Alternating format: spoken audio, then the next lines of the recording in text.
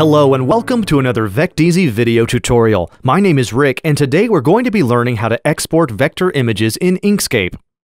Let's say you've downloaded a vector graphic from VectEasy, imported it into Inkscape, manipulated the image, and now you want to export it. You'll see, however, when you go to the Save screen, a multitude of file formats and options. Which one should you choose and why? That's a good question, and we're going to answer it right now. First, you need to be familiar with the difference between a vector graphic and a bitmap graphic. A bitmap graphic uses pixels and is a set size and set resolution. If you attempt to enlarge a bitmap image, it will distort. And once a bitmap image is exported, its elements can no longer be edited. On the flip side, a vector graphic is different in that it does not use pixels nor a set size and resolution. In fact, it can be scaled to any size and resolution without distortion, since it's simply a collection of shapes, lines, and curves used to draw the image.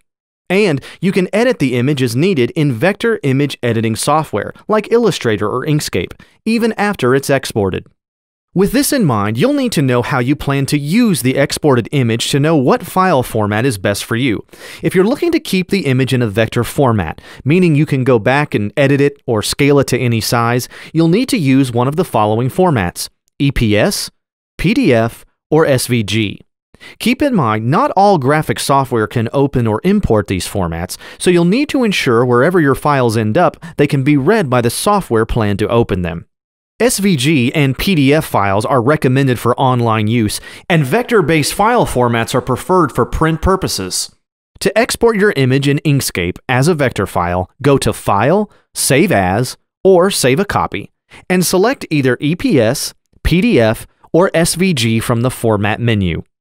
If you're looking for the most compatible formats, consider exporting to a bitmap format. Keep in mind the size of your image when you export it, because it cannot be enlarged or edited later without distortion. You'll need to use one of the following formats: JPEG or PNG. Now, nearly all graphic software and browsers can open or import these formats, so you're safe to use these formats for nearly every screen-based application. While JPEG is the most commonly used format, it does have more compression than a PNG file, and there are many bitmap formats to choose from, but these two are the most common and should meet the needs of most.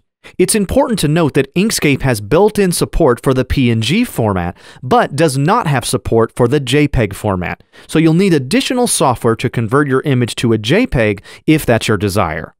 To export your image in Inkscape as a bitmap PNG file, go to File, Export PNG Image. Then, set your controls in the panel that appears, including the image's size, its resolution, and what portions of the canvas you wish to export. That's all for now. Thanks for watching, and good luck on your creative journey.